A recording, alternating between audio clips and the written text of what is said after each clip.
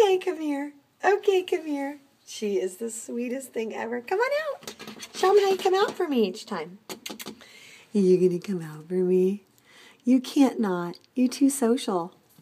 Really? Do I got to come get you? I'll get you. I get you, my pretty. I'll give you a neck massage. So, Snowy's neck is wet. Can you see that? Here's why. She doesn't want to eat her food. She's not eating enough. She hasn't lost a significant amount of weight or anything, but she's just leaving it be. So what we did this morning is we took a quarter can, which is not what she normally eats, but we took a quarter can and we mixed it with water, and we syringe fed her, like baby dropper fed her like a little baby bird. And she was lovely about it. She didn't feel forced or anything. She actually likes the bonding, but it always spills a little when we do that.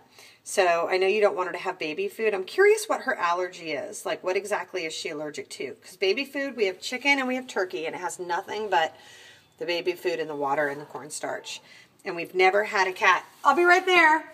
We've never had a cat with allergies have any kind of issue with it because it's very pure. It doesn't have like grain or anything. So I'm curious because we can usually get them to eat it.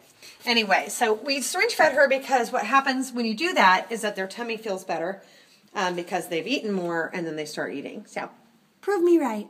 Prove me right, you cute thing. All right, so I'll send you a video of us playing with her, but right now somebody's at the door. Can you move?